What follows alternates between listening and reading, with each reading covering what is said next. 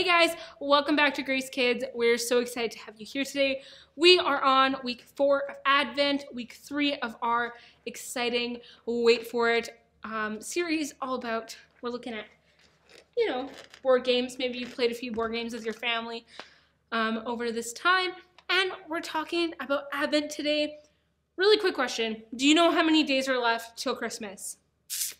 You can count it on one hand. There are 5 days left. Super exciting, super cool.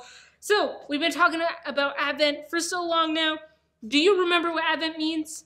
It means the arrival, the coming of Jesus. You were so smart. I know you got it. So we're celebrating Jesus and the fact that God brought his son to the world and he was born as a little baby. Now, the 4th and last purple candle is known as the angel's candle. So this one symbolizes love. Now, I invite you guys to come and hang out with us when we are at, what is it called? Christmas Eve service. That's also online, and we'll be looking at the Christ candle. So that'll be really cool. So this is the 4th one, and it symbolizes love. God loves us so much that he sent his one and only son, Jesus, that we can have a relationship with him. How cool is that? So in Luke 2, it says this: "Suddenly a great company of the heavenly hosts appeared with the angel, praising God and saying, 'Glory to God in the highest heaven, and on earth peace to those on whom his favor rests.'" And also, John 3:16, maybe you know this one. "For God so loved the world that he gave his one and only son, that whoever believes in him shall not perish but have eternal life." So maybe you've helped your parents with the morning, the lighting of the candles again. Again, I need your help. Today's just been a little wild. I have been trying to find, I don't know where I put it. Can you see it? Can you see this? It says joy. It's purple. It's a star. It needs to complete our thing. Have you found it? Because I literally can't find it. I've looked everywhere. I've looked literally everywhere for it. Have you seen it? My back feels kind of weird. What? Who put this here? What? Oh my goodness, how did that happen? Did you see this? Because I did not see it. Okay, the love candle. We are putting it on our Advent tree. Beautiful. Oh my goodness. And then, oh goodbye. Come back, Joy. There we go. Perfect, beautiful, exciting. Okay, I'll put that up later. We are gonna go into our lesson and learn more about things today. But again, come hang out with us. If you haven't already sent a letter to a senior in our congregation, feel free to check out our website. We also have our Christmas party, and that's going to be really exciting. So check all that out, and we will catch you guys after our lesson. Okay, let's go. All right, welcome. It's Emma and Pastor Shay here. Again, living our best lives. Today, we have a little activity we're going to do. It is called the Impossible Shot. Maybe you have seen, what are their names on YouTube? They're these guys who do impossible shots all the time. I forget their name. They're really cool. I'm sure you know who they are. Anyways, they do this all the time, but today we are talking about how God can do the impossible, which is really cool. So we decided, Emma told me that she tried out or did you try out, were you on the basketball team? I was. She was on the basketball team. Was not very good. Well, we're gonna put that to the test. I think you're really good. So we're gonna play the impossible shot. So what's gonna happen is I'm going to move this around rapidly, and she is going to try and make the impossible shot. Are you ready? I'm ready. Okay, 3, 2, 1. Oh. Try again. Oh no, it's running away. It's just me holding this. Oh, that's okay. Okay, I think we're good. That was the impossible shot. Maybe you have one of these bad boys at home.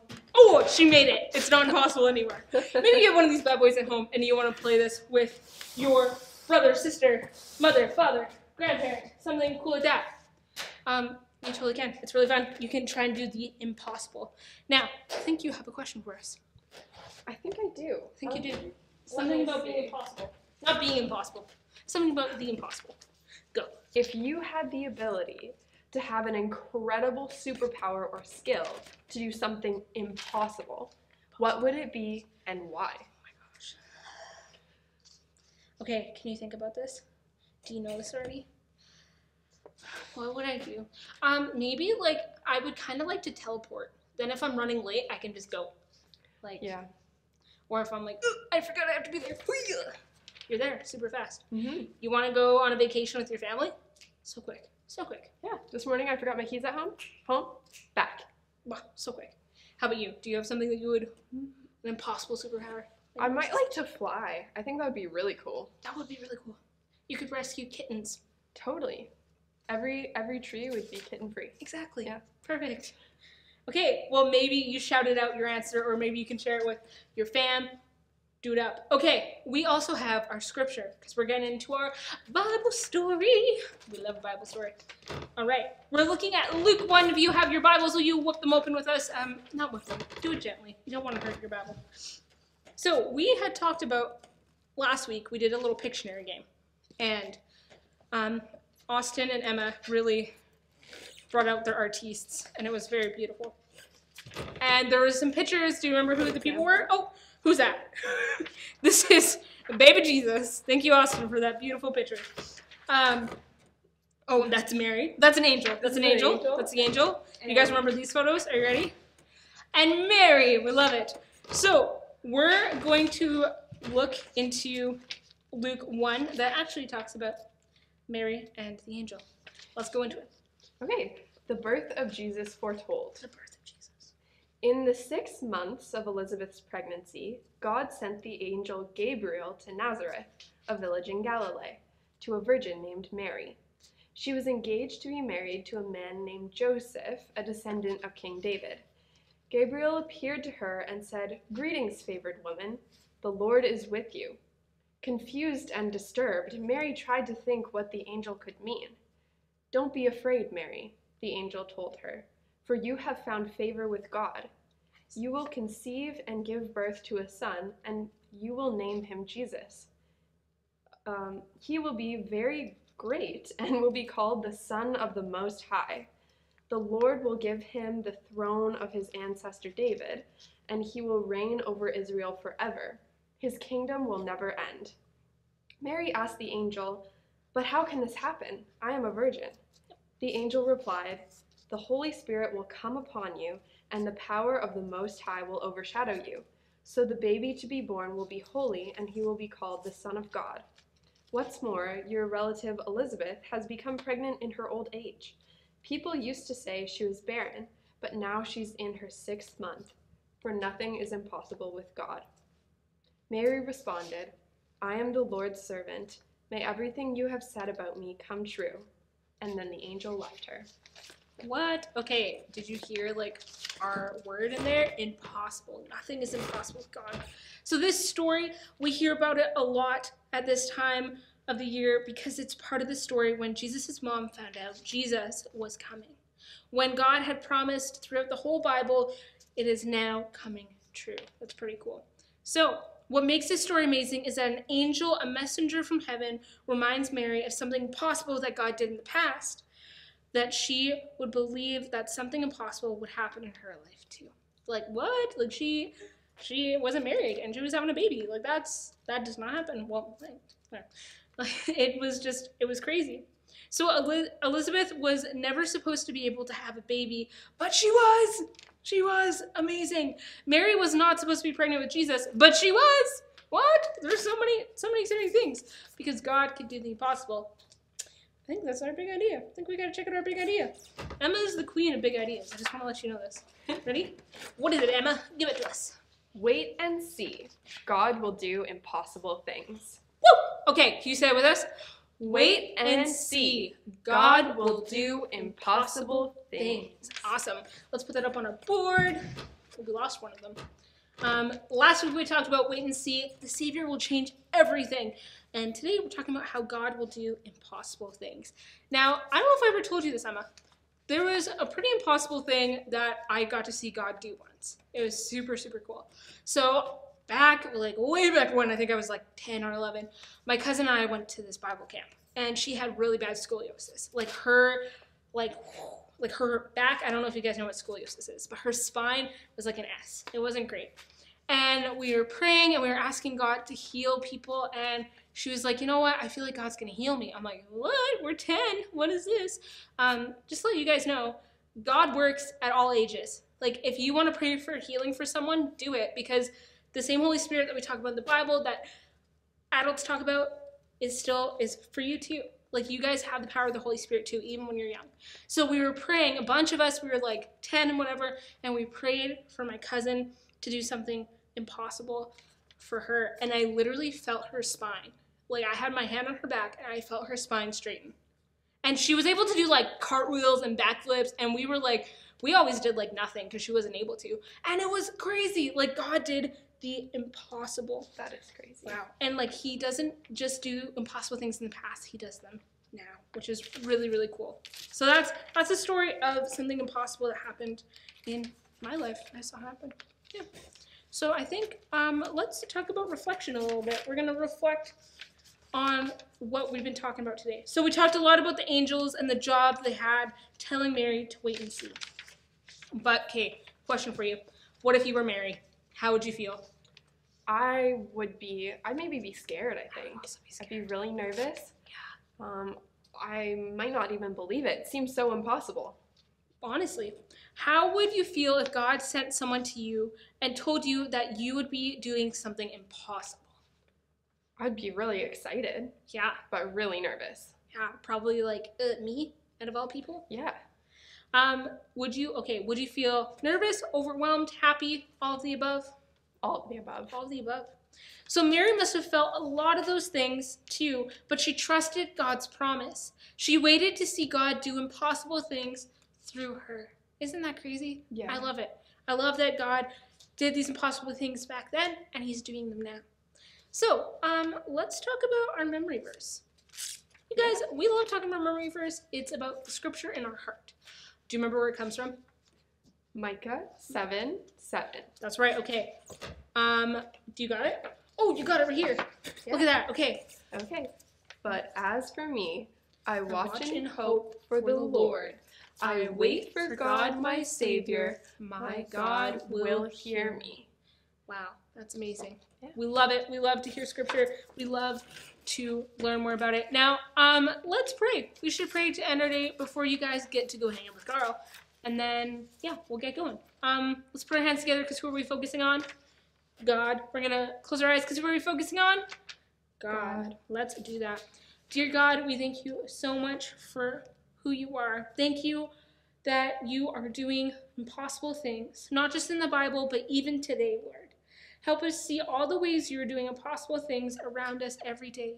Thank you that we are able to learn more about you and gather online. And will you bless each family, each child who's watching this in your holy, mighty name. Amen. All right, my friends, we're going to go hang out with Carl. Bye. Bye. Hi there, little chicken nuggets. It's me, Carl. Welcome to Grow TV. Wow. Welcome to Grow TV. Hosted by Carl.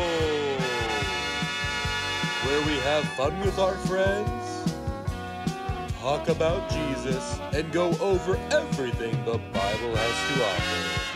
Now once again, welcome to Grow TV. Hey y'all, I'm so glad y'all are here today. Today, I'm doing something very special, something extraordinary. Today, I will do the impossible. You see, there are many things in my life that people say straight to my face are impossible. So then I say, who are you? And what are you doing in my house? So today, we'll be attempting 5 impossible tasks and prove all the naysayers wrong. Here we go.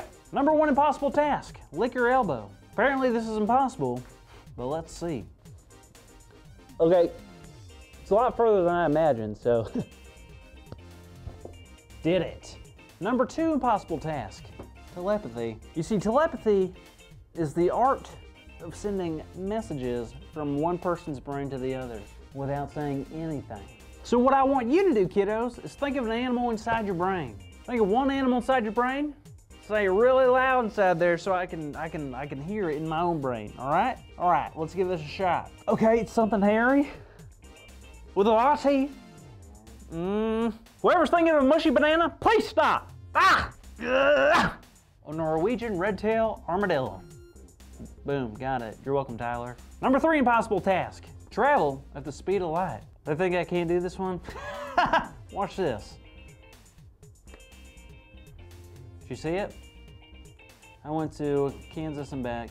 I'll do it again. I just ran from Baja, California. It's beautiful.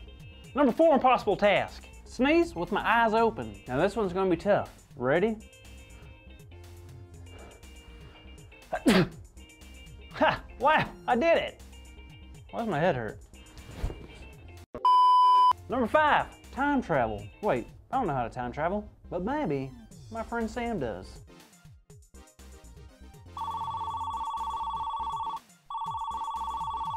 Carl, how you doing, man?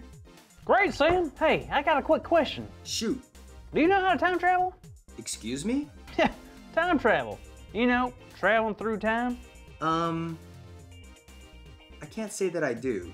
Bummer. I don't either. Maybe it's impossible, but that's okay. 4 out of 5 ain't bad, I guess. Not bad at all. Even though time travel will be super cool. Right? That's what I was thinking. I think I would travel back to when chocolate was first invented, or when they made the first chicken nugget. What a beautiful day that must have been. Beautiful day. What about you, Sam? What? If you could travel back in time at any moment, what would it be? When would it be? Good question. I think I'd like to go to some time in the Bible. Like to see something crazy cool, like an angel. Yeah, seeing an angel would be pretty cool. It would. Believe it or not, an angel is actually a part of our story today. No way! Let's get started then. All right.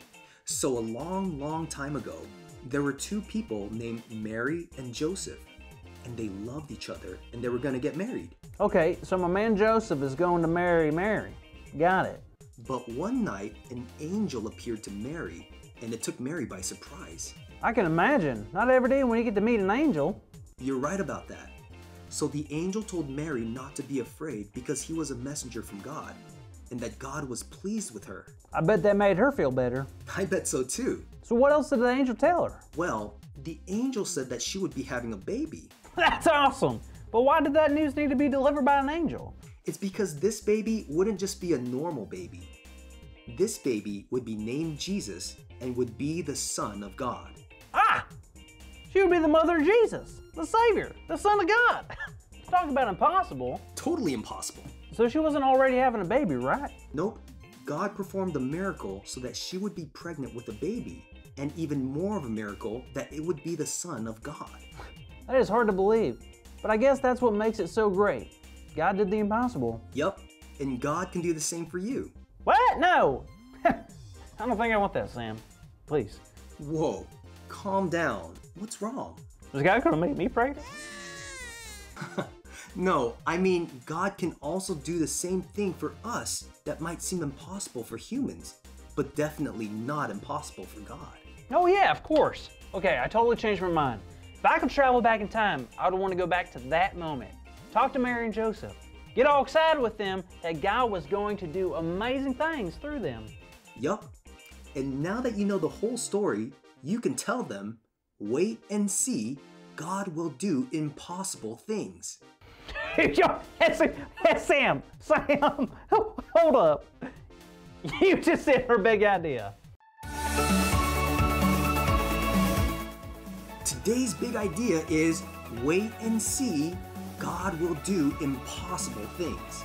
So let's say it out loud on the count of 3. 1, 2, 3. Wait and see. God will do impossible things. Yeah. God will do impossible things. He's already done one. He's given me a brain. Hey, Sam. Yeah? Want to try something impossible? Always. All right. We got to say the whole alphabet in less than 1 second. Ready? That does sound impossible, but I'm game. Go. But Nah. I think we did. We just did the impossible. Ha ha! Woohoo! See you next week, kiddos. Thank you for watching, and tune in next week for a new episode of Bro TV.